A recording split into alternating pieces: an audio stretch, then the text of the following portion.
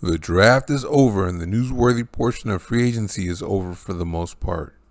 There might be some news coming in soon about corner James Bradberry to the Las Vegas Raiders at some point after he's released from the New York Giants. But there won't be a whole lot more news in terms of star player movement. As most of you know, I'm against the idea of Bradberry, but I'm starting to warm up to it. I'm riding with whatever the new regime wants to do anyway. After all, they've done a great job of bringing in talent. As a matter of fact, they won the AFC West arms race, meaning they improved their team the most. So how does the AFC West stack up now? We start with the Broncos, who are at number 4. Their big get this offseason was quarterback Russell Wilson, seen here throwing the deep ball to DK Metcalf. And here throwing deep to Tyler Lockett.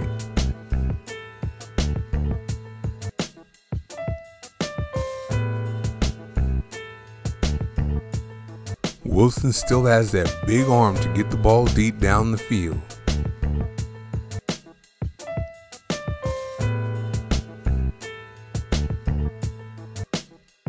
He can still scramble and throw on the run.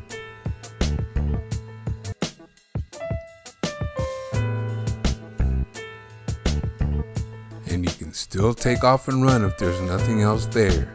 But Wilson made a lateral move from last in the NFC West to last in the AFC West because Courtland Sutton and Jerry Jeudy are not DK Metcalf and Tyler Lockett.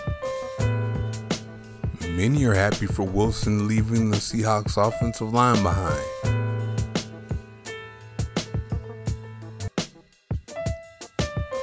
He has taken more than his fair share of sacks over the years with the Seahawks, and would have taken more if he wasn't as mobile as he is. And he's leaving an offensive line that gave up 46 sacks last year, good for 8th worst in the NFL. But how much better are things gonna get? The Broncos gave up 40 sacks last year. And left tackle Garrett Bowles should not have promised that Wilson wasn't going to get hit anymore, because he can't stop Max Crosby. He can't stop Chandler Jones either. And good luck with Joey Bosa and Khalil Mack too. Now we're on to the Los Angeles Chargers, and you remember him, Khalil Mack.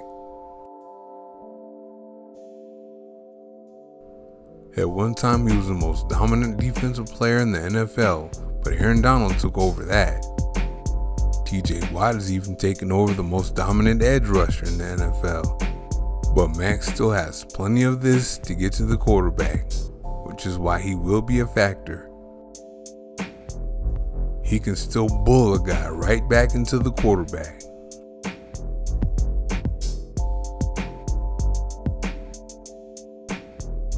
He's also still really good against the run, which will help the Chargers improve their run defense.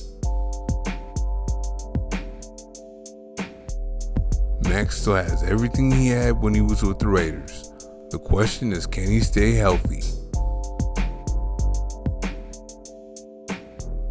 The Chargers' other big get is corner J.C. Jackson, who can play off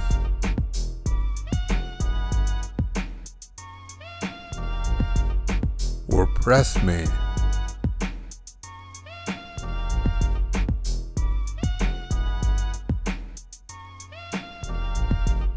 He's supposed to be a shutdown corner, but those guys don't exist anymore. When Jackson faces a good receiver, he gets taken. He doesn't have the hops for a jump ball. And he has problems with guys with a good release like Stephon Diggs. Here, quarterback Josh Allen and Diggs are going to back shoulder him.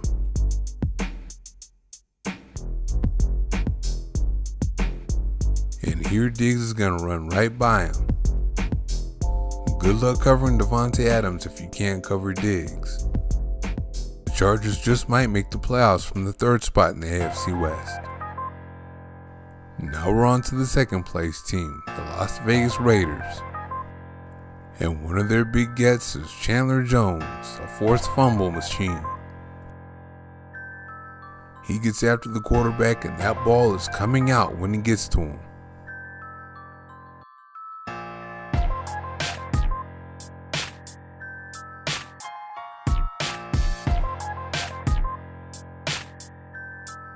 At 6'5", 265 with those long vines for arms, he's unblockable. And it's not enough for him to get a sack. He has to get that ball out. Yannick Ngakoue is a good pass rusher that can get the ball out too, but he can't play the run like this. Those long arms make him just as unblockable against the run as they do when he's rushing the passer. And of course the Raiders got the get of all gets this offseason, Davante Adams, the best receiver in the league, who can go up and get the ball over the middle and finish through contact. He's a great option in the red zone, especially with the fade.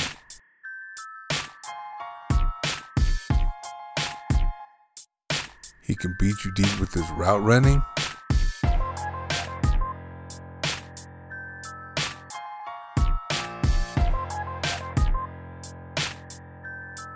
He can beat you deep with his release. Watch this.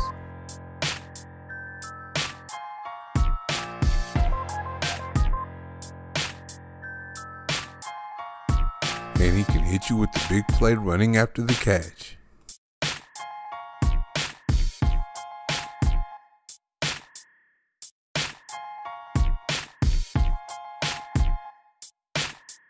Now we're on to the division champion Kansas City Chiefs. Tyreek Hill has been a problem for the Raiders for a long time now.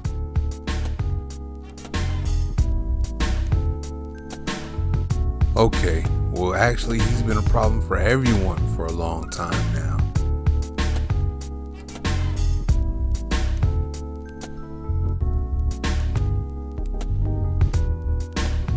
All that speed and all that big playability has left the Chiefs.